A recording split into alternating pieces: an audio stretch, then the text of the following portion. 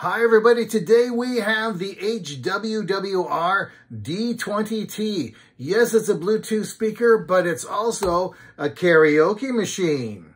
The first feature I noticed about the D20-T is this prominent RGB light bar running along the bottom of the speaker. There are several effects to choose from or off, and there are also RGB effects in the passive radiators.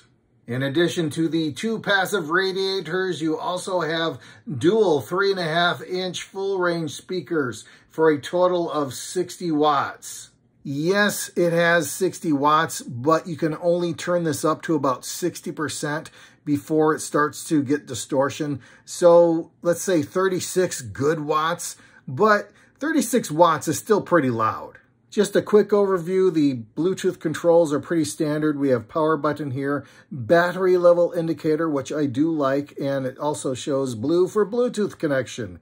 We have the volume and track controls here, play pause, mode select, this microphone reverb button, and the light mode select. And yes, this does have a substantial plug over the input ports, but it is still only IPX5 waterproof. So you can get it wet, you can splash it, you can leave it in a light rain, it won't damage it, but do not immerse the speaker. Behind this rubber plug, we have the 1/4-inch microphone input, USB-C charging port, TF card slot, U-drive port, and a 3.5mm auxiliary input port. Now this 1/4-inch microphone, that is if you have some other microphone you want to use. It ships with wireless microphones, so you don't need to use this for the microphones that come with it. But if you're not satisfied with those, you do have the option to use this. The manufacturer claims 24 hours of continuous playback. Normally these tests are done at 50% volume. If you follow my recommendation and do not exceed 60% volume, it's still got to be pretty accurate. The manufacturer claims 24 hours of continuous playback. Normally those tests are done at 50% volume.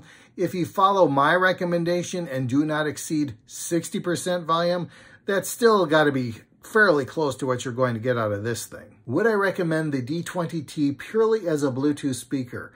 If you can live with a 60% volume restriction, if you are comfortable within that 36 watt range, then sure. And I love this RGB light bar. It's beautiful.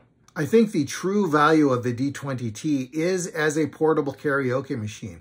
And they do include 2 wireless UHF microphones. Combine that with the reverb settings on the D20-T and you've got a great experience. These microphones are unidirectional. If you are singing into the side, they will not work well. You have to sing directly into the top and then they sound pretty good. The D20-T does support TWS mode, true wireless stereo. That will allow you to connect 2 of these speakers together wirelessly for a double the power, true left and right channel experience. Now, I don't have 2 of these to test that. I'm really curious what karaoke would be like under those conditions.